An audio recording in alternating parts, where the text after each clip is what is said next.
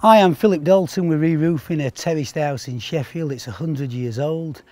Generally, after about 100 years, roofs start to need attention. In this instance, the slates are quite thin and crumbly, and my customers decided to have a new roof.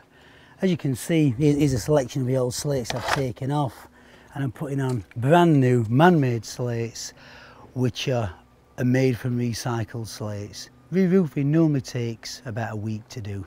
You don't have to move out of the house, and it's not really messy and disturbing like people believe it is.